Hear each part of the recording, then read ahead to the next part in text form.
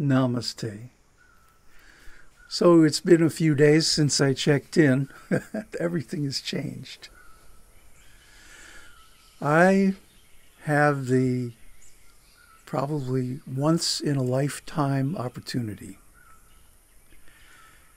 to join a monastery in an isolated part of the mountains. And I'm not going to show you around, but it's beautiful, okay? You can see there's some jungle out the window there of my meditation kuti. So I would be crazy if I didn't take this opportunity. And I'm not crazy, so I'm going to take it. The place is, well, I'm not going to say where it is, and not even what country it is.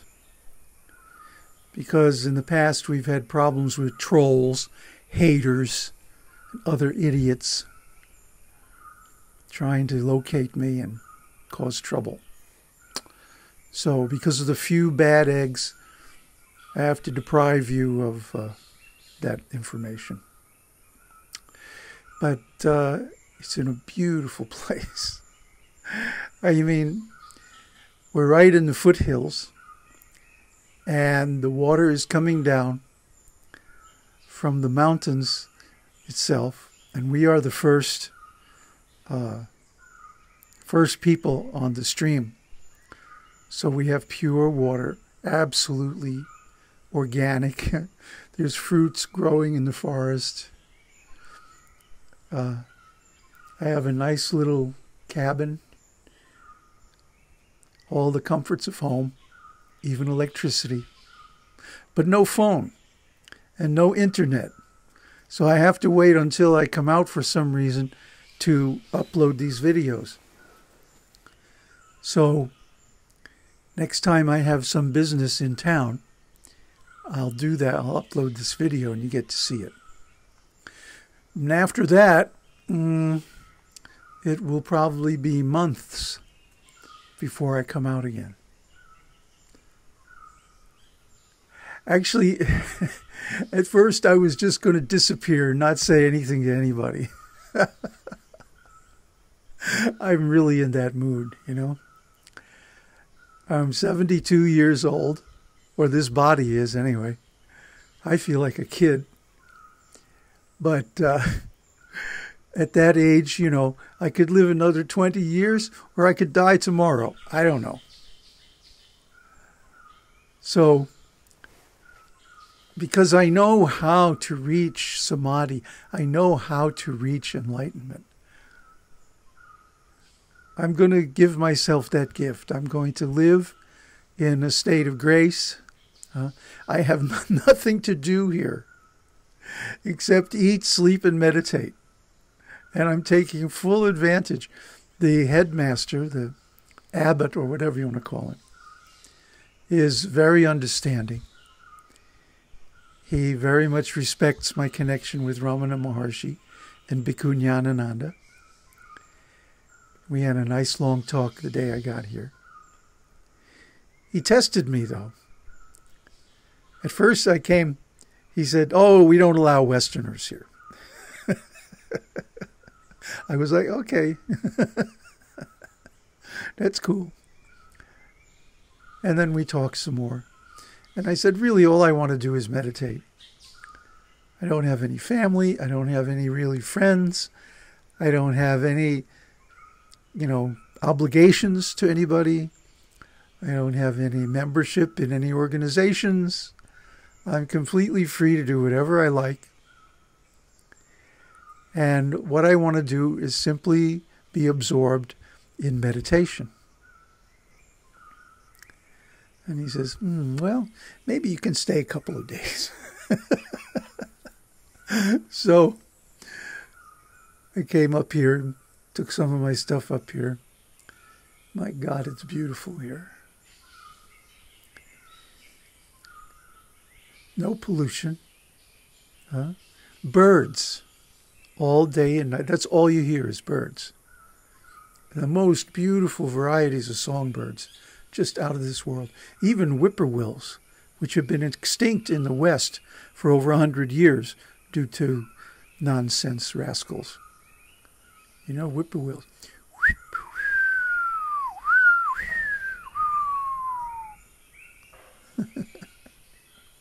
Amazing songbirds. Maybe we'll get one while I'm recording. But, and of course, monkeys and other kinds of critters. I opened my door yesterday after my afternoon nap, and there was like a 3-meter snake in my front porch. I don't know who was more surprised, me or him. Or her. It's hard to tell the difference. But anyway, I love living in the jungle.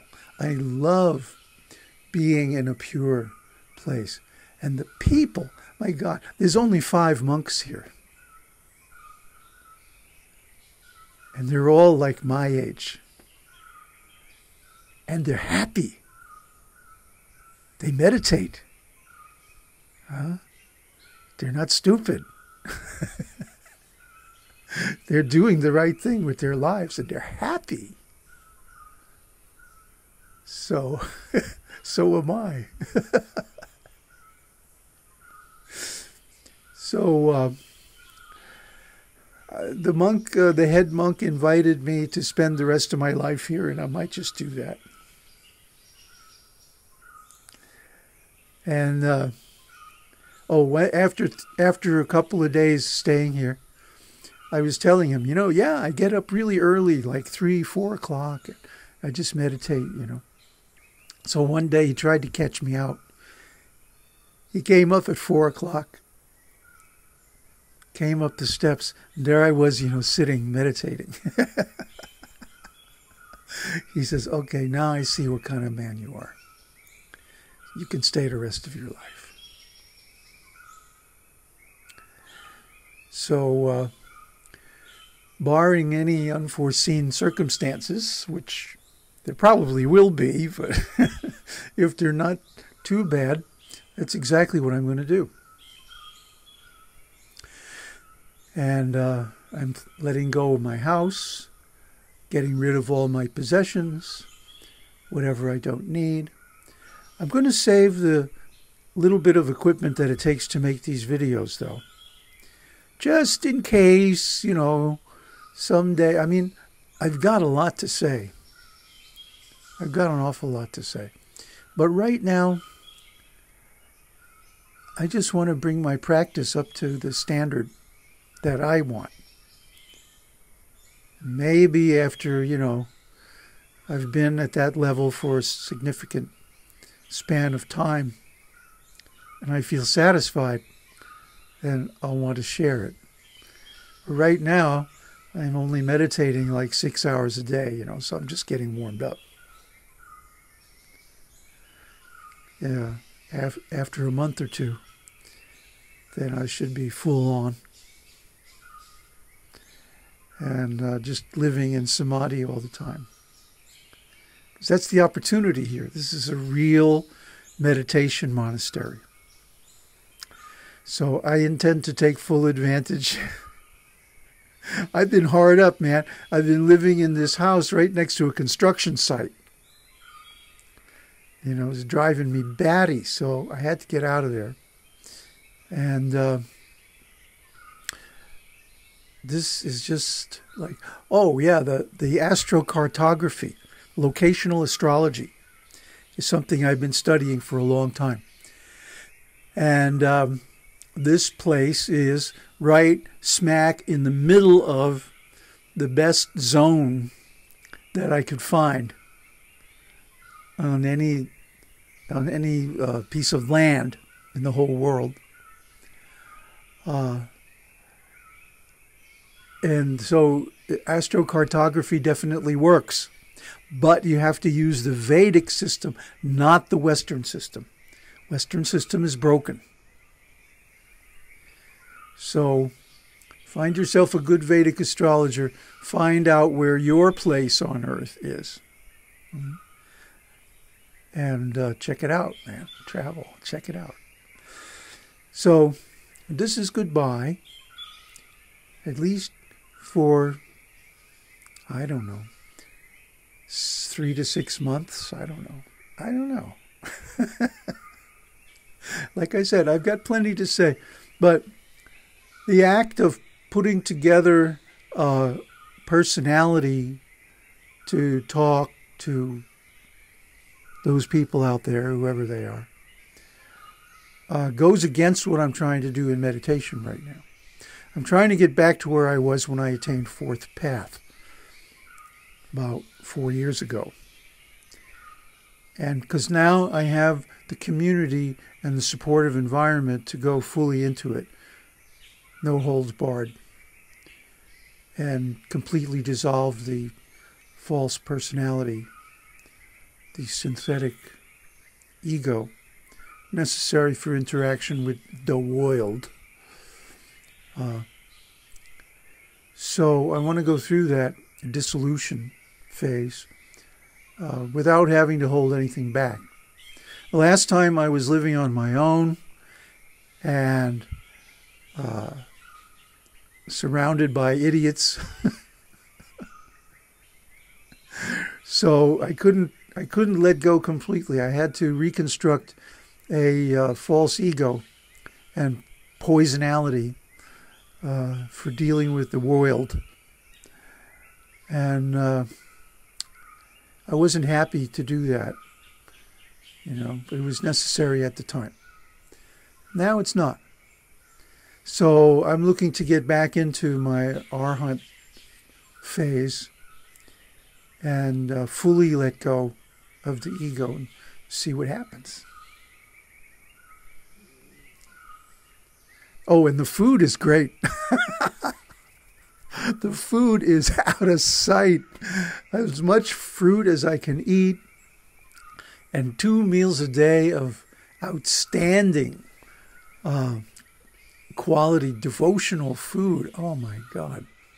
So, hey, I'm in heaven, I'll be all right. No matter what happens here. So I want you all to know that. And that I'm not inviting you here. Because as far as I know, none of you are ready for this. So, yeah, you can write me. You can send an email. It might be months before I even receive it. And who knows when I'll get around to answer it. You're on your own, guys. But I've given you everything. Especially if you go back from the beginning. And I'm going to make one more video on meditation technique, according to this Devī-Kālottara.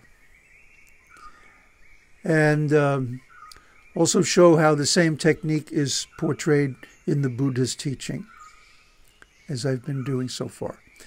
And then you have to implement it. You have to sit down and do it. Or don't do it. Just sit down. Let it happen. We say, don't just do something. Sit there. Sit there and prepare yourself. Clean your mind. Wait and let it happen. The energy knows. The Shakti knows. She's in you. She's taking care of maintaining the body and the whole thing. She knows. And when you're ready, she'll move. And you'll get the result. So make yourself ready. And then, just wait. Aum Tat Sat. Aum Harihi Aum.